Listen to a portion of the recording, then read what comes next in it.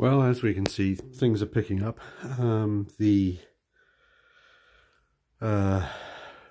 French commander in a bit of a pickle, and was likely to see the first French unit, which had been marching forward and come under fire from 4 units, as we saw in the first turn.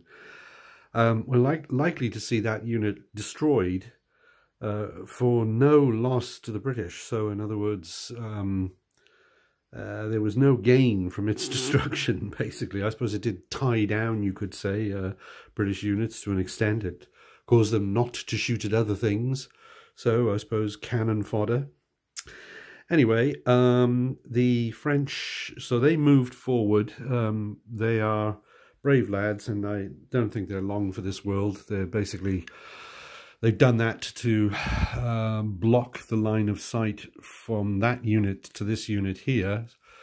And they are indeed cannon fodder. These 2 artillery units didn't move, so they actually can fire, because this unit was allowed to move in a new direction, a new evolution that I'm going to add to the rules, which is meant to simulate that the unit has done a right face and moved to the right, and then done a left face and is looking forward again.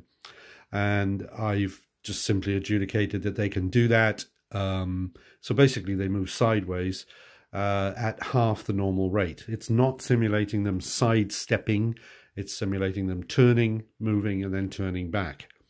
So they were allowed to do that. That got them just about out of the way of the line of sight from the center of the artillery to the center of this unit here, so the artillery can fire at them, and these artillery can also fire at them.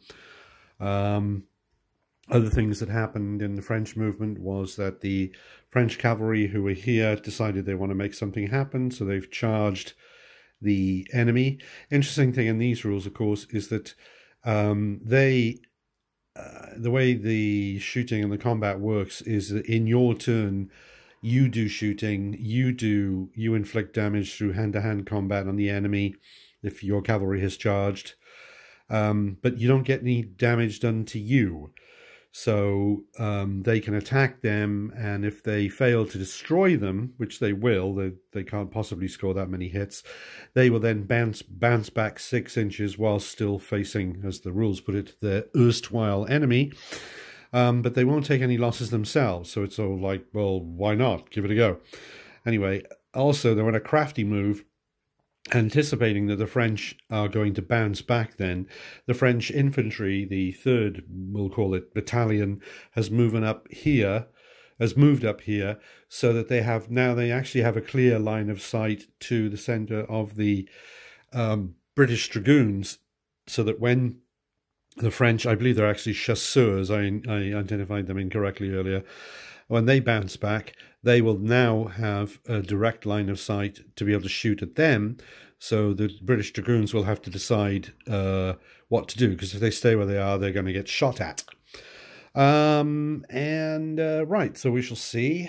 Let's see here.